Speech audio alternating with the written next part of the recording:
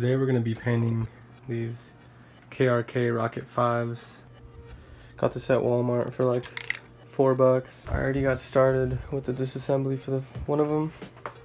Here's what it looks like on the inside. Alright, so now we're gonna get all the screws out from the second one. So what you wanna do is you wanna get the outer one. So this one, this one, this one, this one. Just the outside ones. Alright, so once you get the outer screws, it should pop right out. So you wanna disconnect this cable, and then there's some cables that you could disconnect here, but I'd like to just unscrew the speakers, and then the speakers just come out without having to unplug anything.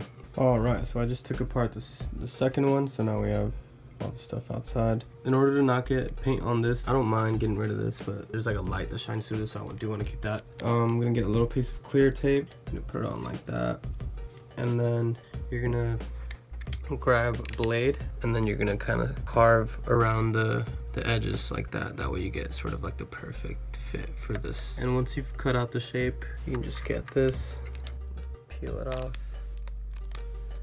I recommend you use masking tape. This is all I have right now, but if you use masking tape, it'll be easier. All right, now I'm just gonna stuff some newspaper.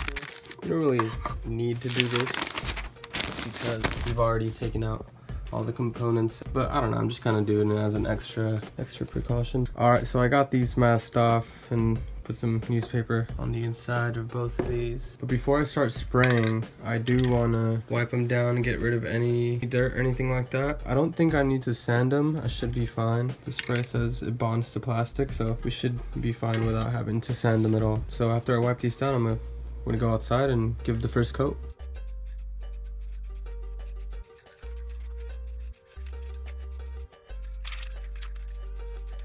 Alright, so we're done with the first coat. Now we're gonna wait about 10 to 15 minutes and then give it another coat.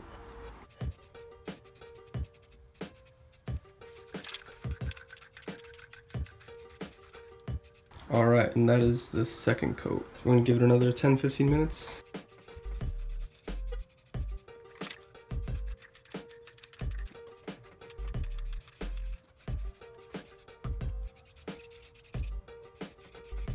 Alright, so I just got done with the last coat. I'm gonna go ahead and let them dry, and I'm gonna take them inside and assemble them, and I'll show you guys how it looks like when I'm done.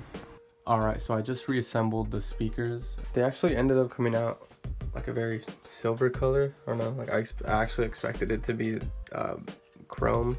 I'm actually not too mad about this color. It's like more of like a silver color, and I think it actually looks better than what this was gonna look, so I'm pretty happy with that. And they work perfect. They didn't mess up or anything.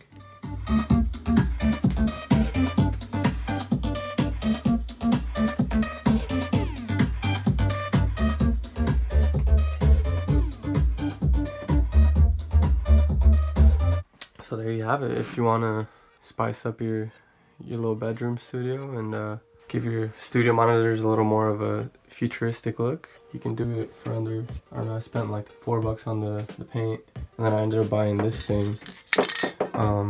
You don't need to use this, but I decided to just get it that way the paint doesn't scratch off.